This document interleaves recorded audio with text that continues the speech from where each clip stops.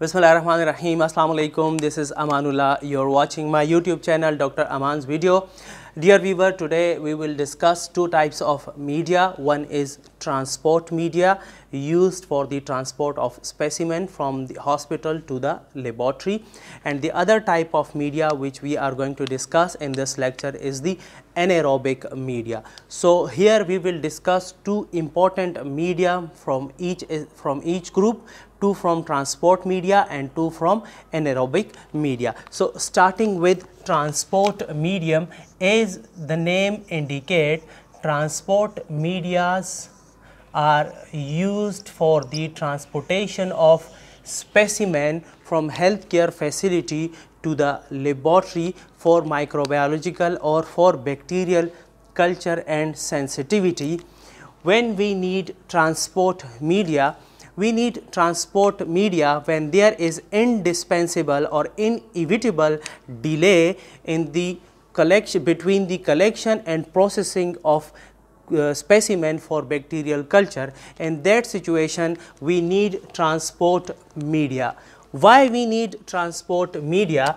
Because transport media preserve the viability of possible bacterial pathogen present inside the specimen. So first it preserves the viability, and second it also prevent the overgrowth of commensal if present inside the specimen.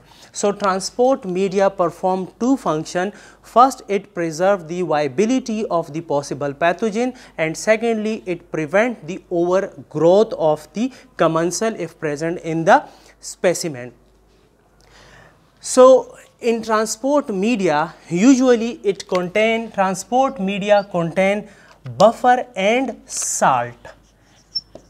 We do not add buffer and salt. We do not add any growth factor like carbon, nitrogen or other organic growth factor, because we only want to preserve the viability of the possible pathogen and we want to prevent the multiplication. Therefore, we do not provide the growth factor to prevent the multiplication of the bacteria in the specimen. So in short, the primary objective of the transport media is to preserve the specimen as near to its original state as possible. Now, there are different transport media. I'm sorry, my duster dekh raha hu. So there are different transport media which are required for different specimen, but the choice of transport medium depend on the specimen or depend on the possible pathogen present in the specimen. So there are two important transport media which are commonly used. We will discuss here in this lecture. One is Carey and Blair medium. Carey and Blair medium is a transport medium which is used for the transportation of fecal specimen whenever we have a delay in transportation of the feces. Why we use Carey and Blair media for the transportation of feces? Because Carey and Blair media is a semi-solid medium, and this medium has the ability to preserve the viability of all enteric pathogen like Salmonella, Shigella, E. coli O157H7 and Campylobacter. So all the fecal pathogen can be preserved by transporting the fecal specimen in Carey and Blair medium. How we inoculate this Carey and Blair medium? It is very easy. We take a cotton swab which is provided with the Carey-Blair medium, or if it is not provided, then you can take a sterile cotton swab and then you can touch the most suitable part of the feces, and then you can enter into the semi-solid medium present in the test tube or small bottle. then you can put that cotton swab into that medium, and then you break the stick and screw cap the bottle or test tube in order to preserve the fecal specimen for transportation. The second common media which is used for transportation is the Ames media. Ames media, I'm sorry if I am doing some mistake in spelling, so please do careful about this. Ames media is the second common media which is used for the transportation of swab specimen from different anatomical site.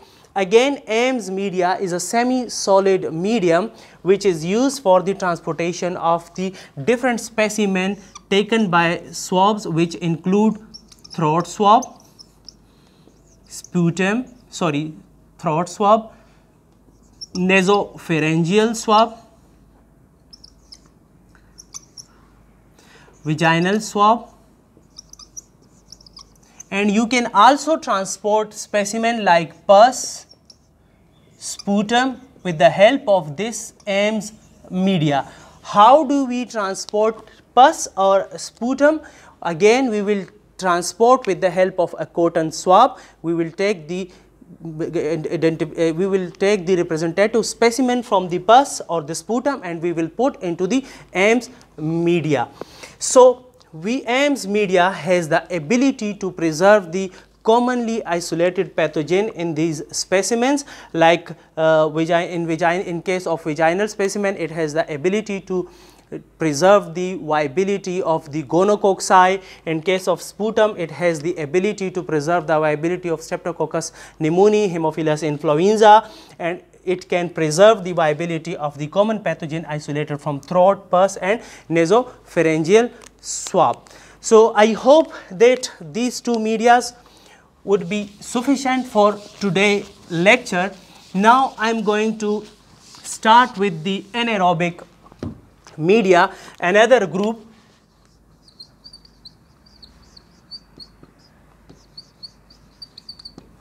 Anaerobic media. As the name indicates, anaerobic media are the media which are used for the cultivation of anaerobic pathogen. We know that anaerobic pathogen are those pathogen which need absence of oxygen for their growth. They are known as anaerobic pathogen. So, conventionally when it was grown, so it was grown in anaerobic media. Anaerobic media are those media which provide anaerobic condition. You do not need anaerobic incubation for these media. These media can be incubated under aerobic condition because these media provide an aerobic condition in itself. Therefore, these media are known as anaerobic media. Conventionally, there are two common media which are used for this person. The most important is Robertson cooked meat medium, which is the first anaerobic media used for the growth of anaerobic bacteria. Robertson cooked meat medium. Robertson cooked meat medium is a medium which is made up of the cooked meat particle, but the origin of the meat is the ox heart, which is fat free. The origin of the meat is ox heart, which is fat free. So, we prepare medium from the meat of the ox heart, and this media provide anaerobic condition in a test tube. How it provide? Because it is broth, it is liquid in nature.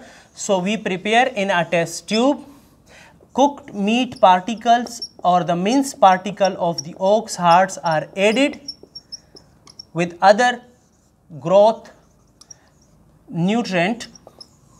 Now, the anaerobic condition or the anaerobiasis is actually created by these meat particle because the fatty acid and other compounds like gluconate present in the meat utilize oxygen and therefore utilize the molecular oxygen. Therefore, the deep area of this media contain anaerobic environment which is suitable for the growth of anaerobic bacteria. Cooked meat medium or Robertson cooked meat medium is suitable for the growth of all type of bacteria like aerobic bacteria, microaerophilic bacteria, but the most important or interesting thing that it can also grow the anaerobic bacteria because of the creation of the anaerobic environment in the deep area of the test tube because of the presence of the ox heart meat. Most importantly, Robertson cooked meat medium is suitable for the Clostridium, for the different species of the Clostridium like Clostridium perfringens, Clostridium tetanus, but you can grow number of anaerobe in this medium. And the one important thing that Robertson cooked meat medium is the FDA approved for the isolation of Clostridium perfringens, which is the most common cause of the food poisoning, for the isolation of the Clostridium perfringens from the food specimen. Now, another media which is anaerobic in nature that was conventionally used for the isolation of anaerobic organism is the thioglycolate broth. Glycolate broth. I'm sorry if I'm doing mistake in the spelling.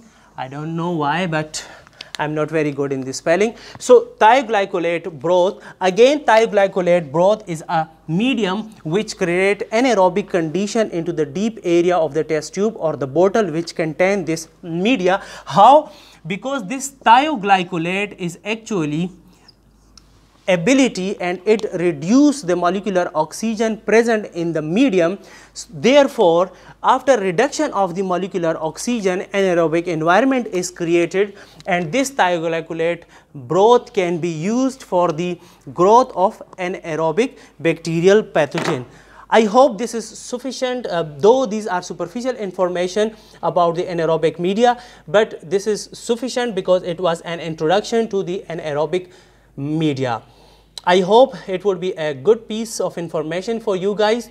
Therefore, I request you to please subscribe my YouTube channel Dr. Aman's video and also try to hit bell icon in order to get notification for my upcoming video. Thank you so much for watching my YouTube channel. Fi Amanillah.